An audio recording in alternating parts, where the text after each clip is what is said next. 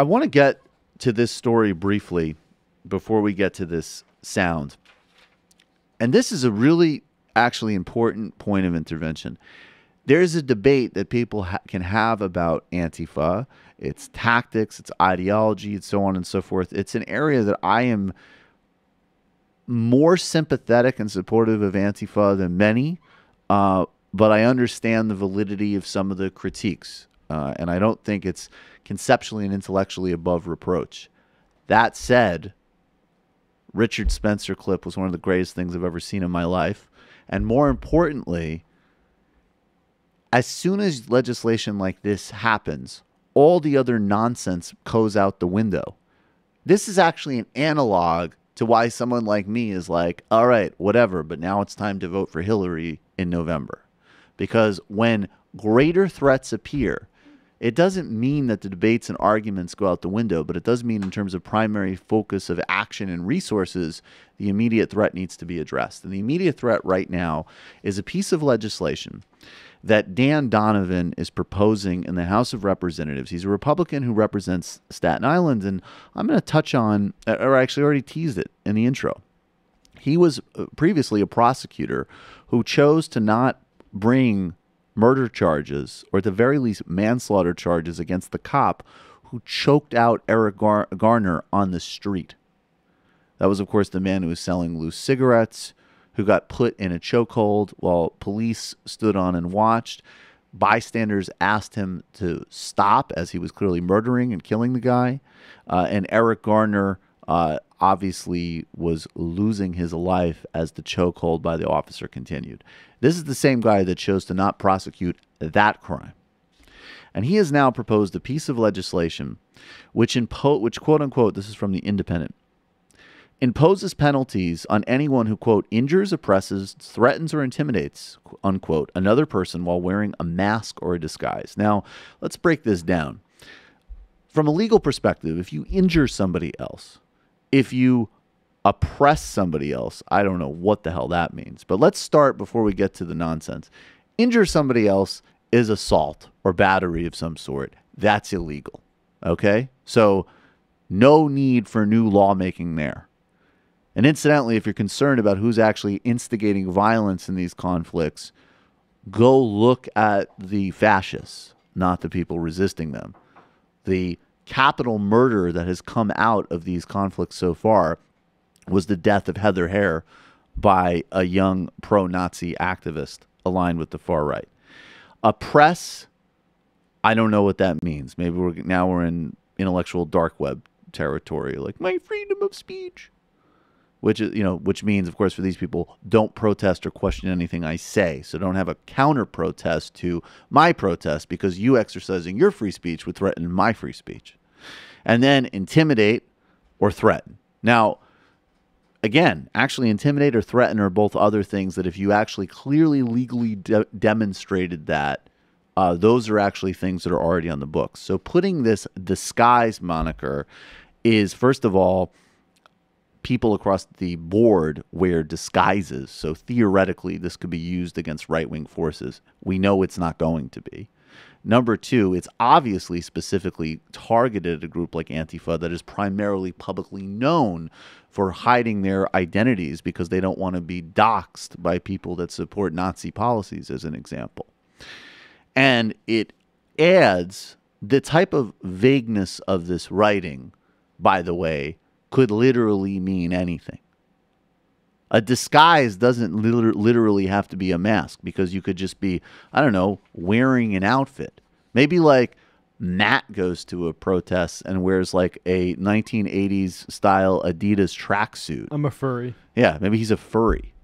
It doesn't mean a thing. But we all know how this legislation will be applied.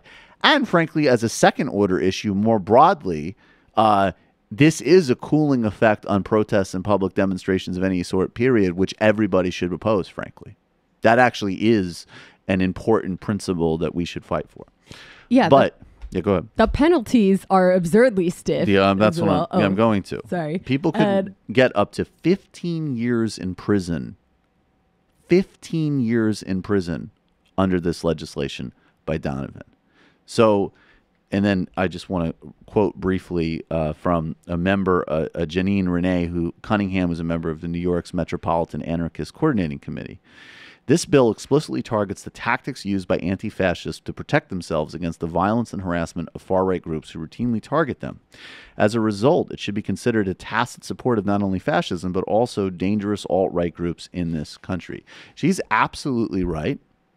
It's part and parcel of broader efforts that we saw at the state level, including legislation in North Dakota that was aimed at the Dakota pipeline protesters, which essentially said that if you got run over by a car protesting, that was legal, essentially. There's no recourse. There's other pieces of legislation on the state level that essentially target you for engaging in acts of civil disobedience or protest that could in any way affect businesses' profit margins. So in other words, it's like, yes, if you're protesting by, I don't know, say a Starbucks that has thrown out 2 black people who are waiting for 2 minutes before having a meeting, and then people go back to that branch to protest the racism of Starbucks. Well, I guess theoretically somebody might say, oh man, it looks like there's a big crowd around the Starbucks. I just needed to dunk in for a minute, grab a coffee. I'll go somewhere else. Under some of the interpretations of state statutes that they put forward, that could mean that the protesters could be, at the very least, civilly liable with exorbitant fines for doing that. And that's why when you look at the type of nonsense and fear-mongering and fascist bleeding that somebody like Mike Huckabee did last week about his stupid daughter and about Democrats not respecting the results of the election. First of all, this is exactly what someone like Erdogan says in Turkey. There's an election day, you vote. When the vote's over, you shut the fuck up, period. The majority wins, that's it. That's it. And that is both profoundly anti-democratic and, in fact, even profoundly anti-liberal, if we're being honest about it. And then that number 2, that whining and freaking out by Republicans about these acts of protest are not only their typical cultural agreement, they're going to be packaged with policy to criminalize dissent, which makes the New York Times editorial board, Washington Post, David Axelrod, like, we're going to be nice and civil, that much more delusional and disgusting because this is actually in play. This shit isn't a debate about manners. You can oppose all this stuff if you want, but if you don't understand the primary threat of a legislation like this, or even just the J20 protesters, where finally, a couple of days ago, the last charges were dropped against them, but that's still over a year of time of legal threats, wasted time, having your life be invaded for exercising your constitutional rights. Get in the game or shut up.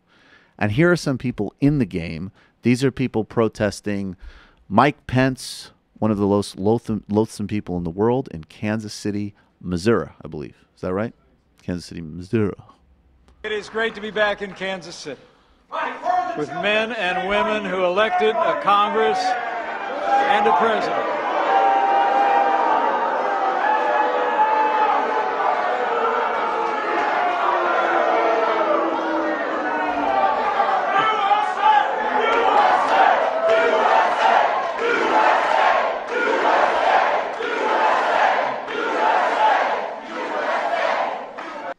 And another important piece of protesting. I just comment on that. Go ahead. Every time that this response is prompted, that like somebody does something righteous and the response of the crowd is USA, USA, that there's something very powerfully instructive about that. And so people should keep doing this sort of shit. Yeah, we're taking it back. Oh, and in case anyone is still confused as to whether this law specifically targets Antifa, there are specific carve-outs for cops. Because, as everyone knows, the cops are allowed to wear disguises and spy on protesters. Oh, if anything, this legislation, I'm sure, probably even has specific... there's going to be provisions to allow cops to be even more invasive of groups like that, which they already profoundly are, even pre 9/11. Look at infiltration of the environmental and animal rights movement. For God's sake. Yeah, exactly. What we Yeah. know about them taking Yes. pictures of those sorts of organizers is that's obvious why they want the masks off, and that's obvious why the masks are there in the first place, and the masks should be allowed to fucking stay there. Precisely. Here's more people, though. I will say this is an example, if we want to quote Future in a positive sense. Mask off, effective protesting, the turtle, the arch scum of the United States Senate. He had a meal disrupted in Kentucky. Here's Mitch McConnell getting it from some people that care about basic human decency and democracy.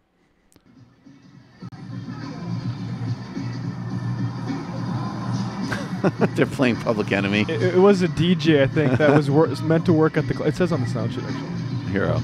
A bar trivia host recognized him and used his speaker to disrupt McConnell's dinner, playing the song Fight the Power by hip-hop group Public Enemy. That's beautiful. That's you wanna have an open air dinner. That's what you're gonna get. Yeah. Listen to Fight the Power, asshole. All right.